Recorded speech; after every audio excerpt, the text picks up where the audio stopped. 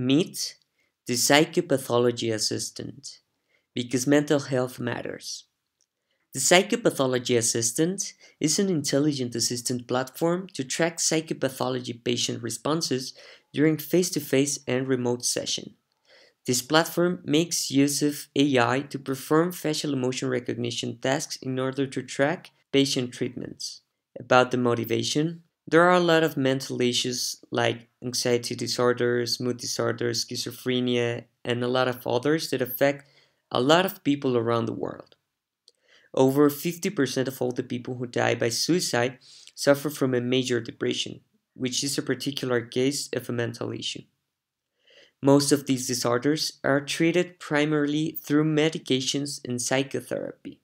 And as you may have had, I have had depression, and now I can only ask to myself, what are we doing to change this?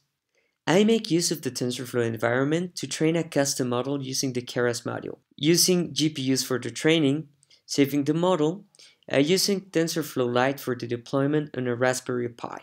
The custom model train is one found on the state-of-the-art of facial emotion recognition tasks. This model makes use of residuality, which preserves the data information through convolutional layers.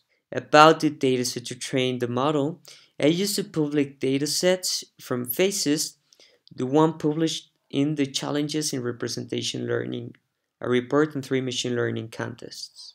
As I mentioned, the model was trained using GPUs on Google Colab, and it performed nice results and classification tasks for the emotions.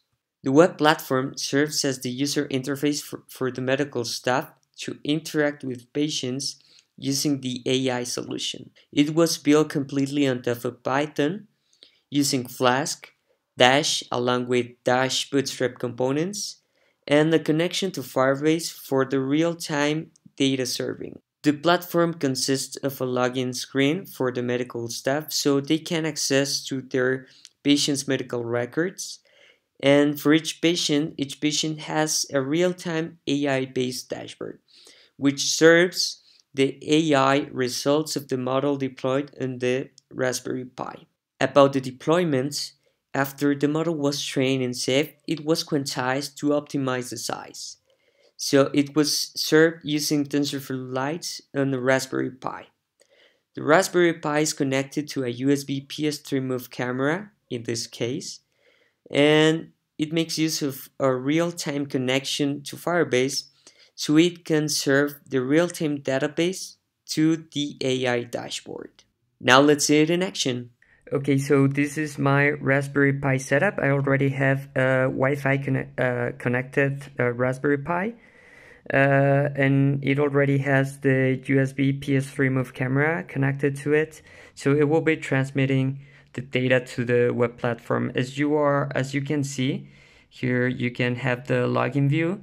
Then when you log in with your credentials, you're able to see your corresponding records of your patients, and each patient has a corresponding dashboard with the real-time plot. So right now, well, the camera is not detecting a face, but I will try to be consistent and show you what the Raspberry Pi is looking at and what my computer would be looking at, so you can see what the model should be, and you will see how the model will be sending the data in real time.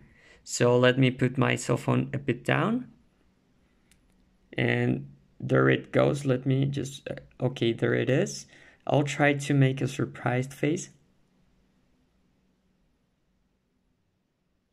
Now a happy face.